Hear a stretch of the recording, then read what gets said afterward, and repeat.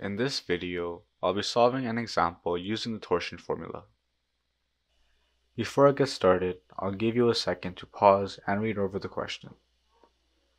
Alright, so the main takeaways from the actual question are: the outer diameter is 2.5 inches and the inner diameter is 2.3 inches. The inner and outer diameter is a clear indication that the pipe is hollow. Now the question is asking us to solve for the shear stresses at points A and B, which are located here and here. It's important to note that these points are on the outer surface of the pipe.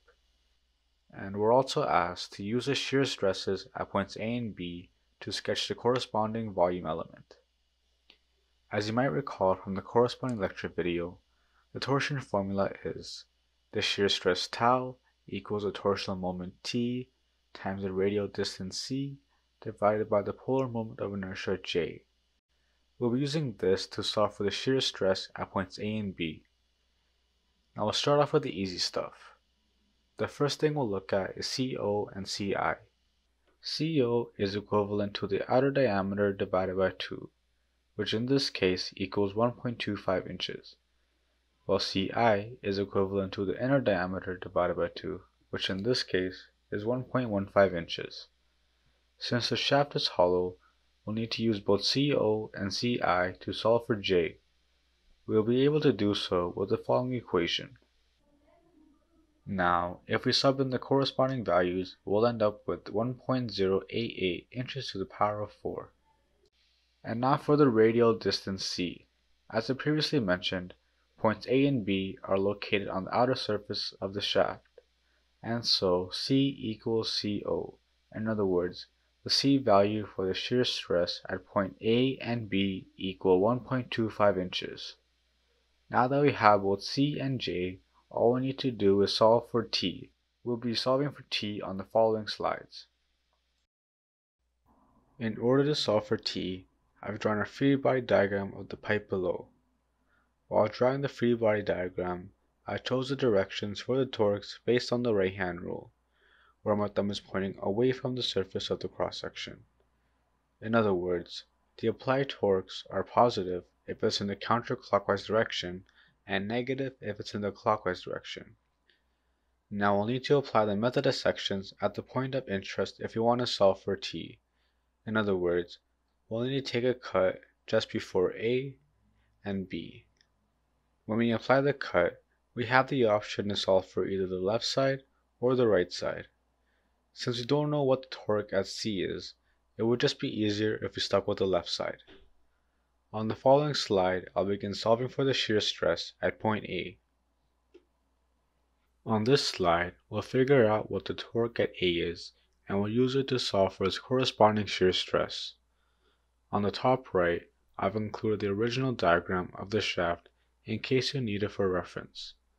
On the bottom right, I've drawn the free body diagram of the shaft from the open end to just before A. Notice how I drew TA. I based the direction of TA on the sign convention we identified on the previous slide, where left is positive and right is negative. With this in mind, let's use an equilibrium equation and take the sum of the moments about the x-axis. Now, if we sum the torques from the open end to point A, we'll end up with negative 250 pound-foot.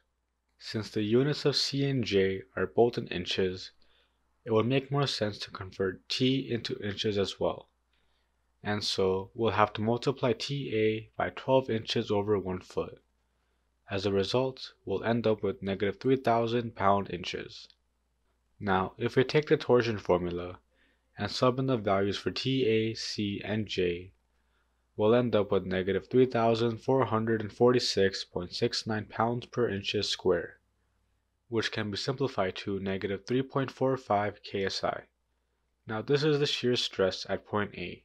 On the next slide, I'll be following the same process, but solving for the shear stress at point B instead. On this slide, we'll solve for the torque at point B and its corresponding shear stress. On the bottom right, I've drawn the free body diagram from the open end to just before point B. Just as before, we'll need to take the sum of the moments about the x-axis. If we sum the torques, we'll end up with 200 pound-foot. Since C and J are both in inches, we'll have to convert TB into inches as well. The alternative would be to convert C and J into feet, but that's just a lot more work. And so we need to multiply TB by 12 inches over 1 foot. As a result, we'll end up with 2,400 pound-inches. Once again, we'll be needing the torsion formula. If we sub in the corresponding values, we'll end up with 2,757 pound per inches square, which also equals 2.76 ksi, and this is the shear stress at point B. On the following slide, we'll be using the shear stresses at points A and B to draw the shear stress on the corresponding volume elements. Before I go over the actual example, I'll use this diagram to give you the general idea. So these cubes here represent the volume elements. The arrows on the surface of these cubes represent the direction of the torque at the point of interest. We can obtain the direction of these arrows by observing the applied torque on the surface of the cross-section. For instance, let's look at this volume element here. I've outlined the surface of the cross-section in red. I've also redrawn the volume element as well as the corresponding arrow on the cross-section. It's important to note we have to draw the arrows below the free surface. This is because the shear stress on the free surface equals 0. While drawing the remaining arrows, we must use the tip-to-tip and tail-to-tail approach. This is because the arrow on the opposite end of the element creates a couple moment.